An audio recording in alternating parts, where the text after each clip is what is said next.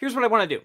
First thing, I'm going to drag in a chat input and an output. This is going to be the way that I'm going to communicate with my agent, right?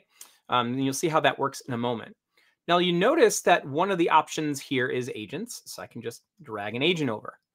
And then within an agent, you'll see that there are a set of model providers, right? There are some main ones here, things like OpenAI and Anthropic and Grok and stuff.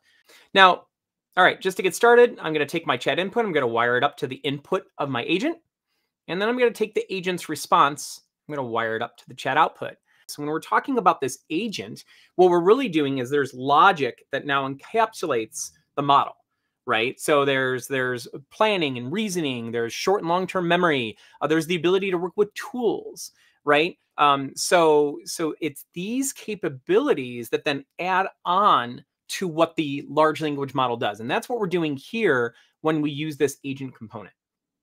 Okay, so now I've got it basically wired up, but I need some tools. You'll see this here, this little tool node. If I click on that, by the way, you'll see that it'll filter on tools on the left-hand side. So you'll find that there are not only all sorts of tools that exist that have been built as tools, but a lot of the components here in Langflow can be put into a tool mode. So let's do that real fast.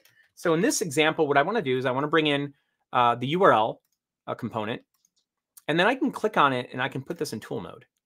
And what's super cool about this is that it allows me to just wire up the tool to the tool. See those nodes? They just wire up.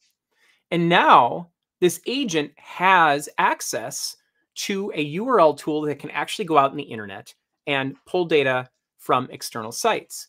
Okay, great. And then the other one I want for this case is a calculator.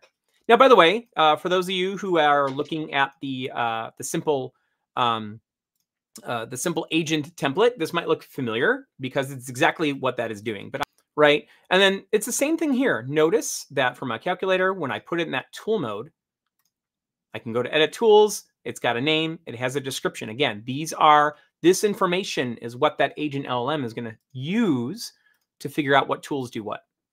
All right, great. So we have a basic agent. Let's ask it something or tell it something. In this case, I'm going to say convert 200 USD to the Indian rupee, right, to INR. Now let's see what it does. Now notice right out of the gate, what did it do? Did you see that URL fetch content? It actually went out and got the latest exchange rates. And you can see these exchange rates all here, right? And then it was able to, that is the actual correct value, it was able to correctly calculate that the conversion right now, right, 200 USD is approximately 17,366 INR.